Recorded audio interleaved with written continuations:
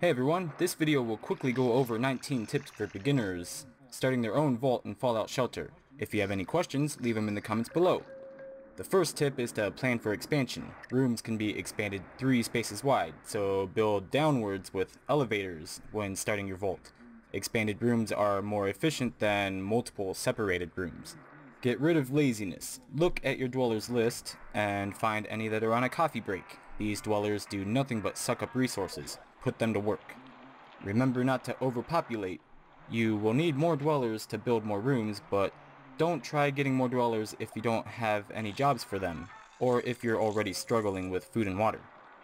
Like the dwellers, don't build faster than you can populate. Rooms will do nothing if they are empty, and they will still draw power. Running out of power will start shutting down rooms that you are still trying to use. Don't forget, upgrading your rooms will increase your productivity and storage amount. Try to upgrade your rooms before building new ones. Find what a dweller is good at and train up that special stat to max by throwing them in the training room, then send them back to work. Luck is the best secondary stat for your dwellers, so it's good to train everyone in luck. It will increase the success rates of rushing and increase looting out in the wasteland. Try to get a gun in every dweller's hands as soon as you can. Any weapon with a 0 to 1 stat you can just sell, since the hands do just the same amount of damage. Don't bother arming pregnant dwellers. In the state of emergency, they will just run away and hide. You wouldn't want to put them in danger anyway, would you? Along with arming the dwellers, you should put on an outfit that complements their special stat. Also, even if it doesn't show it, their special will still increase even if it's maxed, if you put on an outfit that increases that special.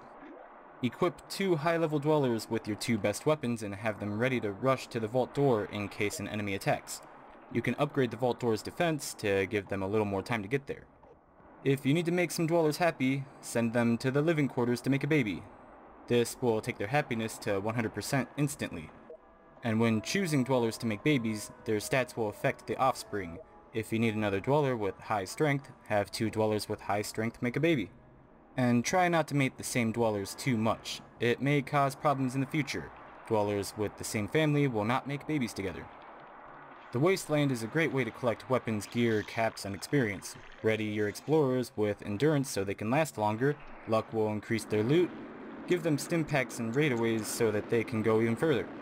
Though endurance and luck are obvious musts for exploring, other stats have been noted to improve their performance in the wasteland, so keep that in mind. The radio tower with high charisma dwellers will improve the overall happiness of your vault, but be careful because this also increases the Deathclaw attacks.